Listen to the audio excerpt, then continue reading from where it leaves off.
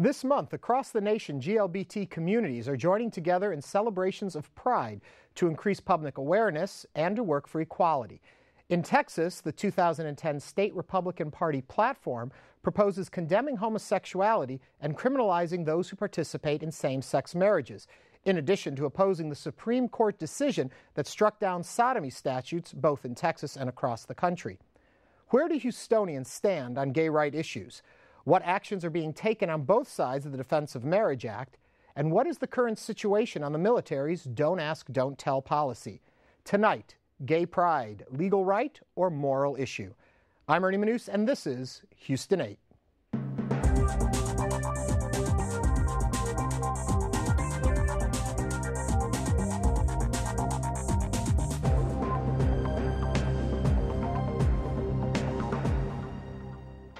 The U.S. gay rights movement started over 85 years ago, in 1924, when the Society for Human Rights is founded in Chicago. A quarter century later, the Mattachine Society is formed by Harry Hay, considered by many to be the founder of the gay rights movement. 1969's Stonewall riots in New York are the start of the modern gay rights movement. These 3 days of riots transformed the movement from smaller conflicts into a widespread protest for equal rights and acceptance. The following year, marches and parades spring up in New York, Los Angeles, and San Francisco. Within 10 years of Stonewall, homosexuality has been removed from the American Psychiatric Association's official list of mental disorders and is legalized in Hawaii and California. The first openly gay American is elected to public office, and Washington, D.C. hosts the nation's first gay rights march. The 90s brings Don't Ask, Don't Tell, a policy to allow gays to serve in the military, but results in the expulsion of thousands of men and women from the armed forces. In the new century, civil unions or domestic partnerships between gay couples are recognized in New Jersey and Oregon, with same-sex marriage eventually becoming legal in Vermont, New Hampshire, Massachusetts, Connecticut, and Iowa, as well as the District of Columbia. In 2003, the U.S. Supreme Court rules in Lawrence v. Texas that sodomy laws in the U.S. are unconstitutional. In 2008, New York State begins to recognize same-sex marriages performed in other states, and the California Supreme Court rules that same-sex couples have a constitutional right to marry. But in November, voters approve Proposition 8, banning gay marriage in that state. During the last year, President Obama has approved federal employee marriage benefits for same-sex couples and has called for an end to the Don't Ask, Don't Tell policy. Through battles, setbacks, and triumphs, the GLBT community continues to work for what they consider to be full equality and marriage rights. Joining us tonight are Brian Riedel, Project Coordinator and Lecturer, Center for the Study of Women, Gender, and Sexuality, Rice University. Sheryl Berg, Senatorial District 11 Chair, Harris County, Republican Party. And Fiona Dawson, GLBT activist and community leader. Welcome to all of you for coming here. Thank you. Let's start off, first of all, with there seems to be a dichotomy, a misunderstanding between what is jurisdictionally done and popularly voted done in this area. Is that safe to say? I'll start with Sheryl. I would say, I would agree with that there is a dichotomy, and it's very much, and it is probably reflected somewhat in the, as was alluded to earlier, the Republican platform, which we'll be discussing later. Yeah, well, the Republican platform comes across as very critical on these issues. How would you respond to that, Fiona? I think certainly it does. I think that when it was announced some of the anti-LGBT language within the platform, I think that I saw within my friends in the community that I represent, and then outside of that community as well, almost like a disbelief that we are now in 2010. There is so much movement across the nation towards recognition of same-sex relationships and recognition of the LGBT community. So for Texas to prominently come out against LGBT rights just seems so backward in this day and age. And I think it's very sad, because we see a lot of positive movement within the United States for equal rights of all people. And unfortunately, Texas has a very loud voice and is, the largest state. And unfortunately, it seems like we're going backwards here in Texas. Outside of Alaska, just want to say Thank that. you very much. Yeah, don't want to forget our friends in Alaska. One, is it? I am British. I hope that's...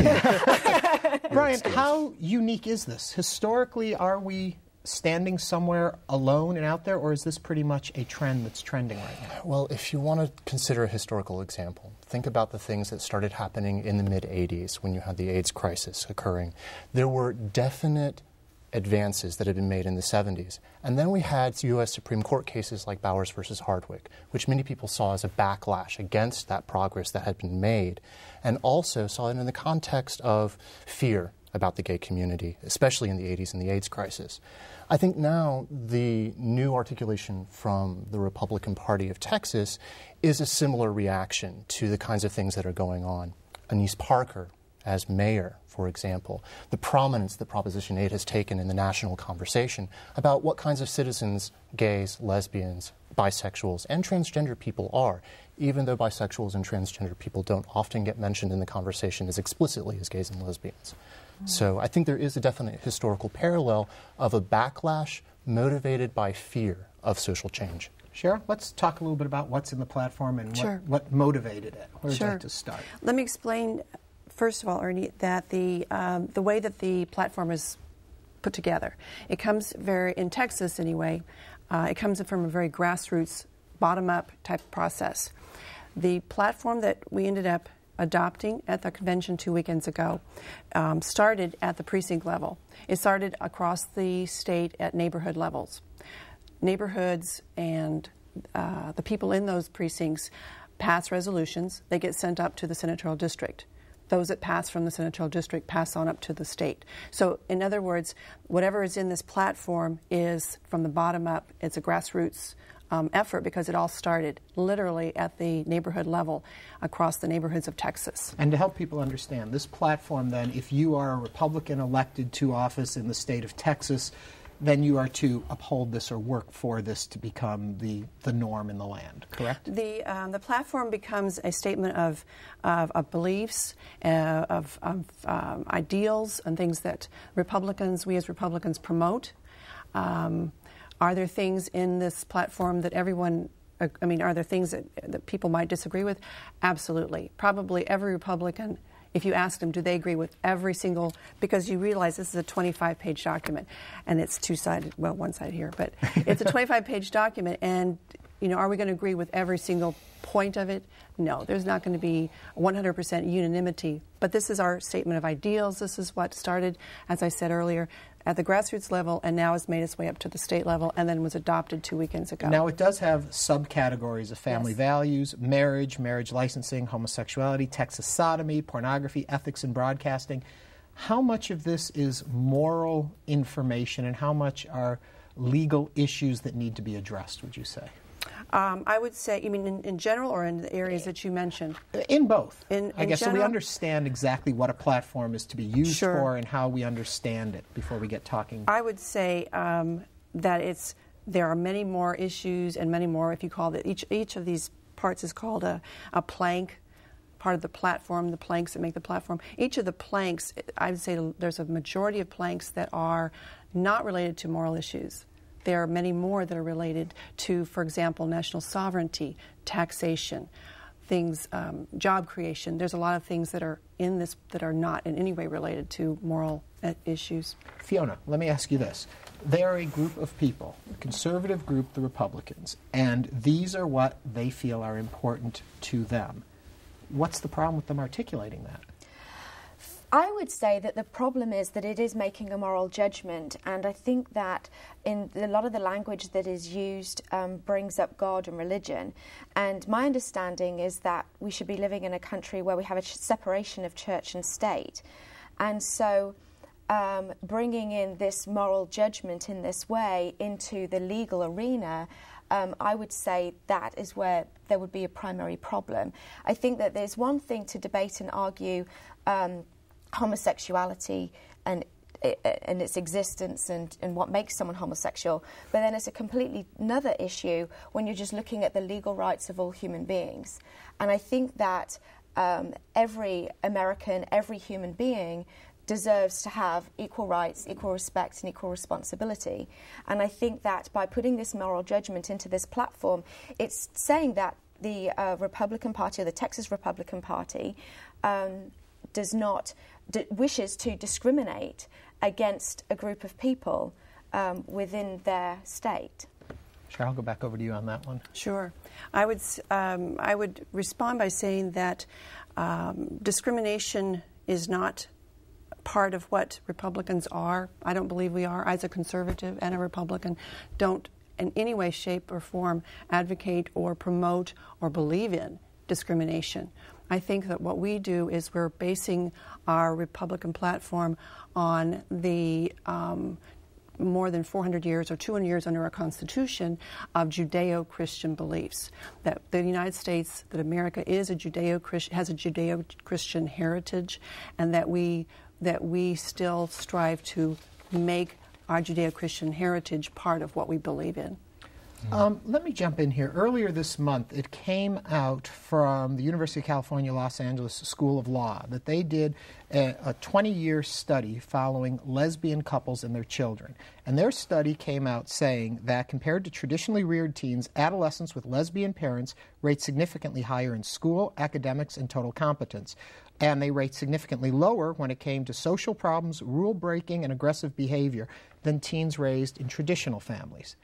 If, in fact, we take this study as accurate, is that in this group they discovered that, then to have a platform which says that we need to define parenting as something that's done in a traditionally male-female couple as the norm and what's best for the children, there seems to be then a dichotomy again between science's findings and moral and personal values. Mm-hmm. Thoughts? Sure. Not knowing anything about this study, I would like to know longitudinally. Was this taken in a snippet of time? Was there just a short window of time? What longitudinally is found? Brian, do we know anything on that study? I'm not familiar with the study itself, but I think I remember you saying that it was a 20-year-long study. Did I just hear that? 20 years. They followed 78 teens since their lesbian mothers were planning their pregnancies and concluded with these children today. Have you heard on this? I have heard of the study, and yes, it was a longitudinal study, and it demonstrated that lesbian mothers raised children statistically that, as Ernie just said, that were more well balanced, had less emotional problems, and performed better in schools. And more and more studies are coming out in support of same-sex parents. And then also we have to look at heterosexual couples that are divorced, and you have single parents raising children. And I don't believe that that we pass that the same judgment on single parents as well. And so I don't believe that there should be any judgment in that way against same-sex parents. Mm.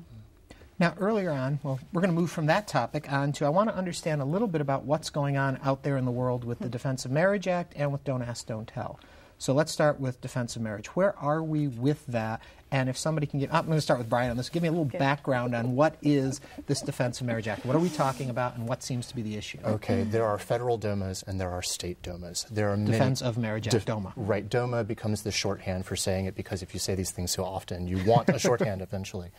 And there are state-level Defense of Marriage Acts, and there's a federal one. And there's a lot of debate as to why it happened that way. I think part of the reason was that people wanted to have a grassroots sense of what do people want, the states' rights versus federal rights. And in the end, what's made it more, I think, challenging for the nation is that we also have this concept of recognizing other states' laws. And that's made it feel to people who are opposed to it as if it's this cascading effort of, you saw the map earlier, the rainbow flag appearing in the Northeast, popping up briefly in California, only to be taken away briefly, suspended perhaps. And there's questions about how that agency happened, separation of church and state. So I think there are some questions about where the proper venue is to have the conversation about what we do to value relationships. Is that something that the government should regulate? Is that something that people on their own have the individual liberty, as I think many of the planks of the Republican platform might argue, to pursue on their own without government interference? I think one of the planks and one of the values that runs deeply through this platform is individual autonomy and the ability to decide your own life.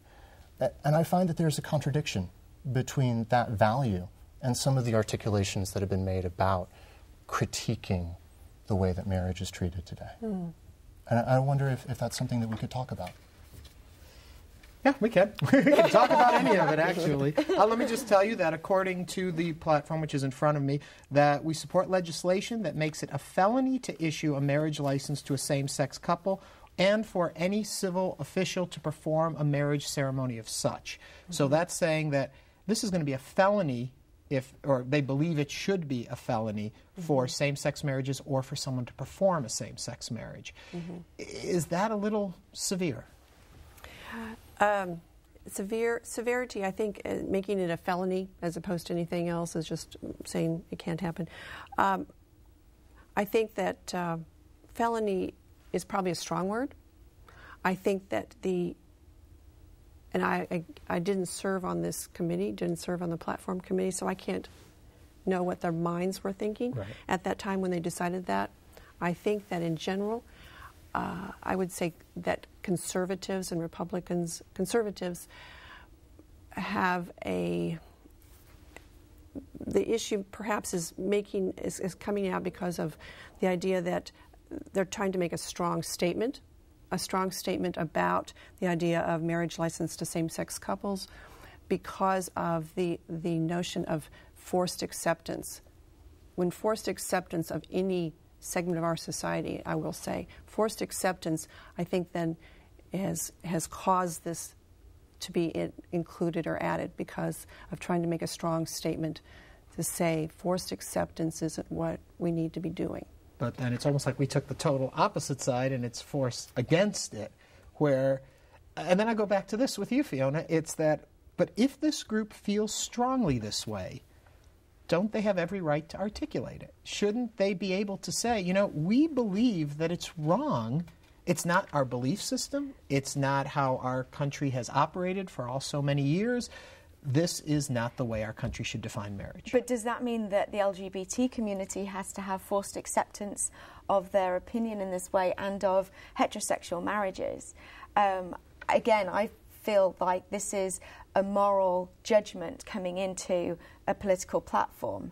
And there are many, many reasons why LGBT people should have marriage equality, and just one of them being the 1,100 rights, federal rights that are not accessible to same-sex partners through marriage because they cannot get married. And so things like social security and inheritance and the right to visit visitations in hospitals, so on and so forth. I mean, the list goes on. And so I know there's one argument that says, well, you can just draw up paperwork with an attorney. Well, no legal document is going to cover all 1,100 rights that you're not granted because you cannot legally get married. And just going back to all human beings should have equal rights, equal respect, equal responsibility. And so there's no reason why same-sex partners shouldn't have those same rights. It's also an economic form of discrimination to make people go through contract law to get these rights, because the marriage license itself is a very small fee, but the legal fees involved in drawing up these contracts, not inclusive as they are very steep. For a point of clarity, let me understand this. Does this include also civil unions or just the terminology of marriage? Do we know that? To same-sex couples? Yeah. Is this coming out against civil unions? It says to same-sex couples and for any civil official to perform a marriage ceremony for such. Okay, so that would be civil unions then too. Yeah, but I feel that, and it's surprising from the Republican Party as well, because there is a very strong business case supporting the right to marry and same-sex relationships. And I think that corporations and businesses are leading the way, because you now see that 59% of Fortune 500 companies do offer domestic partner benefits for same-sex couples, because they realise that there is a great return on investment when it comes to recruiting and retaining employees, and when it comes to actual selling of business and marketing to business. The LGBT community is a very powerful spending force, not to say all the money that would be made off all the marriages if they were made legal, but and so really business is leading the way. So again, that's why it's such a shame that Texas Republicans are seeing it this way, when, you know, fiscally conservative, fiscally responsible, and in fact Fortune 500 companies recognise that the LGBT community should have equal rights. If I could respond to definitely. that, Fiona, I see, though, that we don't want to let economics drive or lead our position on issues. I don't want to ever think that I believe in an issue because it's economically feasible to do so. I go back to the broader picture that you alluded to earlier, that you mentioned earlier, about moral issues driving our politics. But moral issues come into so much of politics. Moral issues drive many areas, whether it's just many areas. There are moral decisions made with almost every law that we have in our country. So there is morality. It's just whose morality will prevail in the making of a law. I Brian, agree with you. let me jump in here and say, Brian, one of the reasons that we wanted you on the panel is you work with the next generation, not to age any of us here on the panel, but those kids coming up that will be. Do you think that this conversation will pretty much be mute when the next generation gets here? What's the reaction you're seeing from the college kids you work with? It's mixed. Just as there's a diversity of opinion within the Republican Party about whether or not same-sex marriage or anything having to do with sexuality should be part of a party platform, just as there's debate within LGBT communities about whether marriage should be the priority above ENDA or Don't Ask, Don't Tell, job discrimination, hate crimes, for example. There's a diversity of opinion among the students, and they're very articulate because they have seen these issues debated in public in a way that other generations before us really didn't have the same privilege. And so they have a way of kind of coming to an understanding of what they feel their moral compass should be in a much more open society. And I think that we are in a great place for that. But when you look at that diversity, what's interesting about it is that the people who find themselves in favor of same-sex marriage, of repealing Don't Ask, Don't Tell, feel like it's inevitable. But when we look back historically, backlash does happen. And there are times when people have feared social change happening too fast and want to pull back. And that's what I hear inside of the language of the Republican platform from the state right now, this desire to recriminalize homosexuality, in spite of Lawrence versus Texas, which has now become the law of the land and the basis of so many other rulings that have nothing to do with sexuality, but everything to do with personal autonomy and the control of one's own life being in one's own hands, not in the hands of the state. And I think that a lot of the younger generation take that for granted, and I don't know if that's necessarily true. Just for point of order here, I do want to read you what it says in the platform about Texas sodomy statutes. We oppose the legalization of sodomy. We demand that Congress exercise its authority granted by the U.S. Constitution to withhold jurisdiction from the federal courts from cases involving sodomy. Basically saying let the state decide and ignore or use their authority to determine the law of the state as opposed to the national overview. Is that a correct interpretation of it, do you think? I would think so, yes. How does that fit in then if the Supreme Court makes a ruling that Texas can step away from a Supreme Court judgment? I've seen this debated whether or not they do have an authority to do that. Do you have any understanding on that? My understanding is, again, going back to the idea that this is the ideals, this is what we affirm and we promote as a party. Okay. Fiona? May I ask a question? You may ask a question. Does it specifically say that the sodomy law would apply only to homosexual relationships? It does not. So it could apply to heterosexual relationships as well? It is to the act of sodomy as opposed to homosexual behavior. Okay.